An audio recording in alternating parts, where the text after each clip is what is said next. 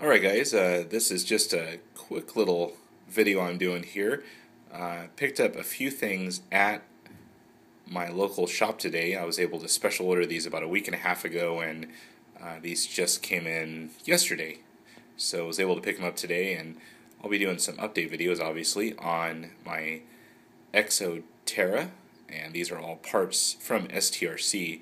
That was just released about a week and a half ago from STRC. So they came in a variety of colors from gunmetal, silver, black, orange, and green. I picked up the gunmetal, definitely a fan of that color. And I'll just show you one by one what each of these are. So first one up here, that is going to be the caster blocks for the front. And it looks like they just come with a couple of screws there, probably so they thread into another aluminum piece rather than the coarse throughs that the Exo comes with. Next thing is the steering knuckles. They actually do come with the 5x11 outer bearing, so that's kind of cool. I think the stock ones are 5x10, so these get a little bit larger for the aluminum. No other hardware included in this pack. So this should definitely stiffen up the front and make it a little bit more precise and stronger. Next thing, this is the front shock tower. Comes with a couple little spacers there, probably to space it out from the plastic. Plastic's probably a little bit thicker. So that's the front shock tower. Next thing is the rear camber link, or rear shock tower, so to speak. This thing is just wanted to add that in just for some strength.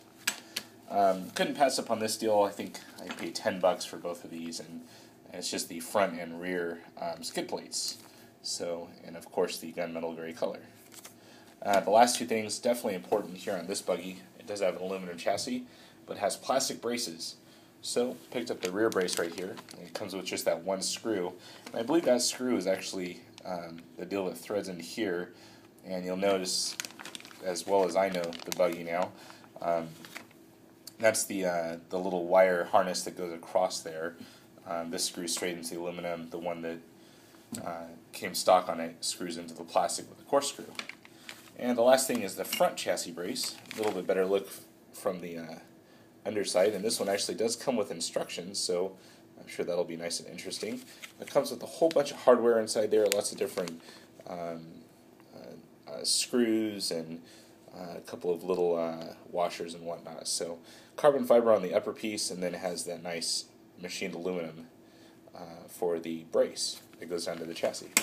So all in all, that's it. I probably will be picking up a few more items from STRC. I was looking at the rear hub carriers and also the steering, but my rule with the steering, if it works good, don't mess with it. So mine's working good right now, and that's it. STRC looks good so far. Hopefully install will be easy.